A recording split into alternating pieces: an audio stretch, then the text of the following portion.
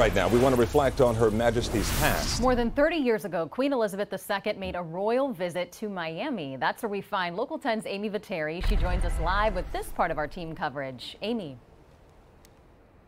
Well, so many people around the world today mourning the passing of Queen Elizabeth. People here in Miami who were part of that visit more than 30 years ago, as you say, reflecting on her visit to Miami and what that meant.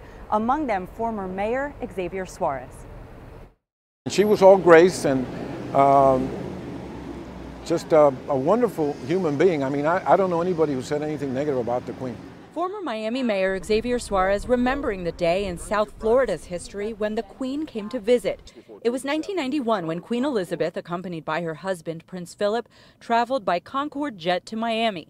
The Queen paid a visit to then Booker T. Washington Middle School and took in a performance by the band. Then a stop at Vizcaya, where she met local leaders and received gifts from children. Suarez, who was at the Queen's side, vividly remembers some of those interactions. I was the only person that could hear what was happening because I was right next to her. She asked, one of the children from Coconut Grove Elementary asked her, how long have you been Queen?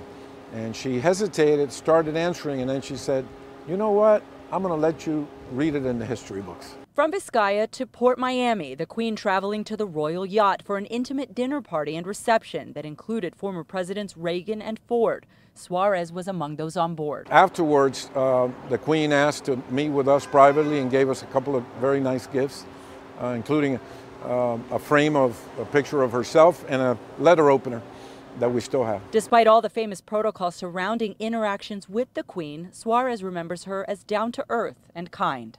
Very gracious, very easygoing, almost like, I want to say, almost like your neighbor, and in many ways.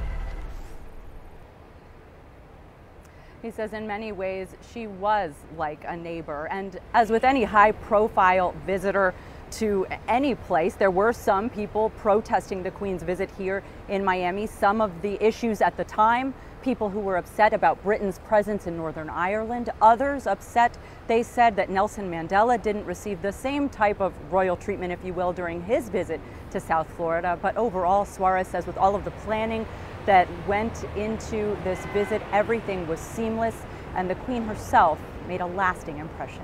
We're live in Miami. Amy Viteri, Local 10 News. Lasting impression, a moment we will never forget. Thanks a lot, Amy.